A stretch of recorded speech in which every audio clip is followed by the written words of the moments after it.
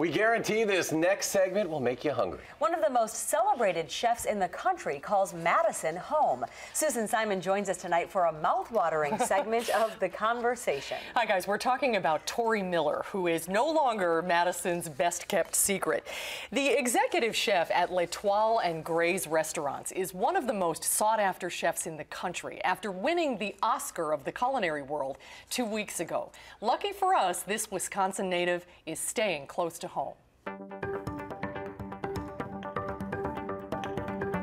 He looks like a kid on Christmas morning among all the fresh produce at the midweek farmers market in downtown Madison.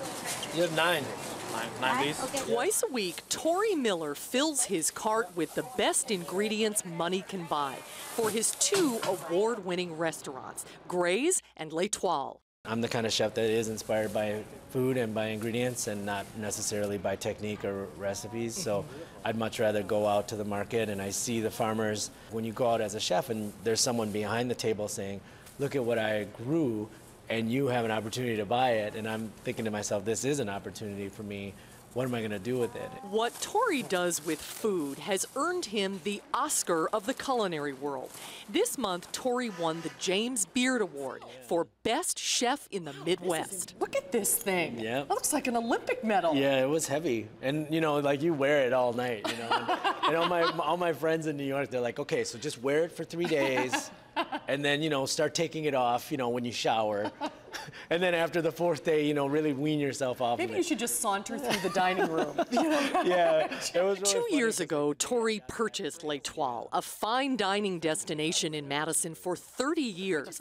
L'Etoile has a new home in the first floor of the U.S. Bank building on the Capitol Square. Its sister restaurant, the more affordable Gray's, is next door. You have the best location I can imagine. Look at this view. Incredible. It's incredible. I mean, do you have to pinch yourself and say, this is mine? Yeah, sometimes, like, you know, we sit with the other owners and I'm just like, do you believe that we did this? It's a long way from where Tory's career began.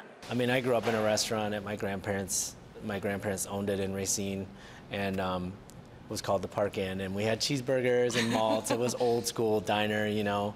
And I used to love it. I used to love to go there. Tory trained at the French Culinary Institute in Manhattan, and while working in New York, Madison's reputation revealed itself in the name of Odessa Piper, who founded L'Etoile in the 70s and pioneered the farm-to-table idea that is so entrenched here today. So I sent my resume all over, and Odessa was the only person that called me back.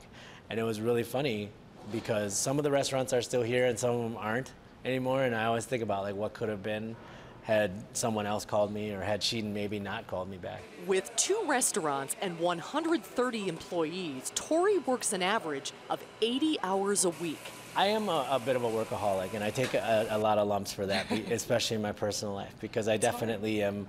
You know, as chefs, you give up a lot, and you sacrifice a lot of yourself for this. Finding balance was a lesson Tory learned the hard way after a run-in with the law last fall. He made headlines for punching a man in the face in a bar fight downtown and was charged with battery. If you don't learn something from something like that, then, you know, either you're not a good person or you're just destined to just keep repeating that behavior. And anybody that knows me knows that, you know, that was like, that happened, and they were just like, wow, you know, like, things happen to everyone, and, you know. When I sit here at a beautiful restaurant like this, what is it that you want me to take away from having eaten here? When you're a guest and you sit down, you're like, well, I'm spending money to eat here, so it better wow me. Yeah, prepare to get your socks knocked off, because that's what we want to do, you know. When Tory does get a day off, he likes to get away from the kitchen and spend it with his 2-year-old son. In his acceptance speech for the Beard Award, Tory gave credit to the farmers at the Madison market, who he said inspire him every day to be the very best. He knows all of them by name, and they know him at the market twice a week. That is impressive stuff. So what is next for Tory? Would he consider something like a reality cooking show? You know, I asked him that. He's a big fan of those shows, and he said he might think about doing Iron Chef because he has a lot of respect for Chef Michael Siman, and their food is very similar. So as we say in the biz, stay tuned. Yeah. He is a talent. Yeah. All right, Susan, thanks for sharing it with us. You're welcome.